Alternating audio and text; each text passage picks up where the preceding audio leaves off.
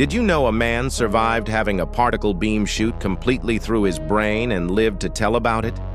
On July 13, 1978, Soviet physicist Anatoly Bugorsky was doing routine maintenance at the U-70 particle accelerator near Moscow. He was checking for a malfunction when the safety systems failed catastrophically. A proton beam traveling at nearly the speed of light shot through his head, entering behind his left ear and exiting through his nose.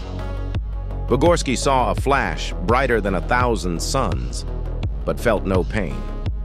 When he reported the accident, supervisors expected him to die within days. He had received radiation equivalent to 300,000 chest X-rays concentrated in his brain, but somehow he survived. Half his face became paralyzed, and he lost hearing in one ear. The beam path was permanently burned through his brain tissue. The left side of his face aged normally, while the right side froze in time. He suffered seizures for years, but completed his PhD and worked for decades more. He remains the only human to survive a particle accelerator beam through the head.